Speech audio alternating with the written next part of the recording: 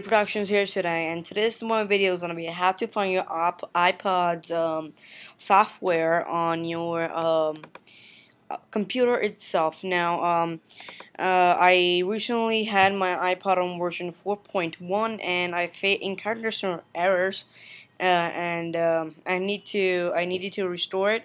But for some reason, the software downloaded from Flexiburns was not working for some reason. Okay, ignore this, guys. I don't know why it's not some error in my computer right now, but ignore this. Anyway, so I found I downloaded this iPod from felixburns.de, if you know that website.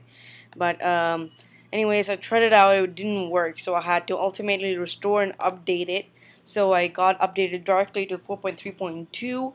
And which really sucks is that you need to use Red Snow for on jailbreaking it, and you need to use Red Snow. That means you need to find your iPod software so it can do its stuff.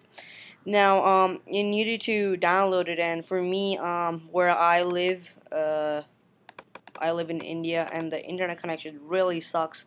So yeah, so I really don't want to get my re-downloading stuff, and since you can see that I downloaded this is 608.4 MB, quite a big file actually. It takes me about long time to ask, but anyways, I'm going to show you how to find it out. So recently I updated it, right, and your iPod iTunes downloads it for you, and there's one place where it actually saves it, and then over the time it deletes it, so you need to do it quickly.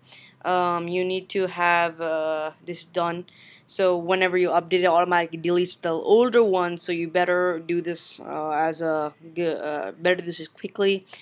And so it downloads it, and I saw a lot of PC videos but no Mac videos, so I'm making one here because I searched a lot on my Mac and I finally found one.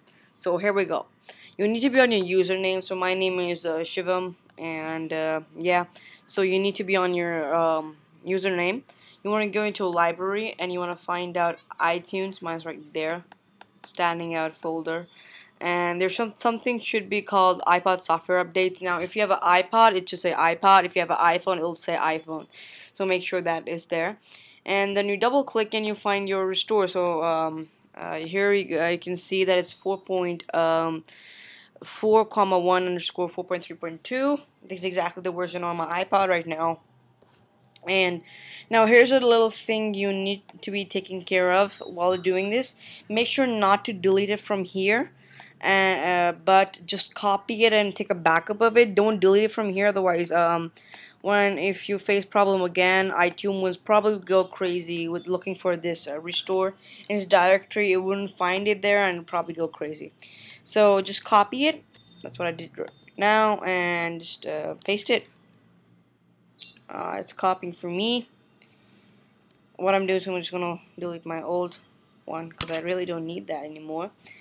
And yeah, all I need to do is take a backup of it. I'll just basically put this in my backup folder right here. A couple of things I back up. So just put that there. As you can see, right there we go. I'm gonna put this in backup. And that's it. Pretty much it. Thanks for watching, guys. It's City Production signing up for today.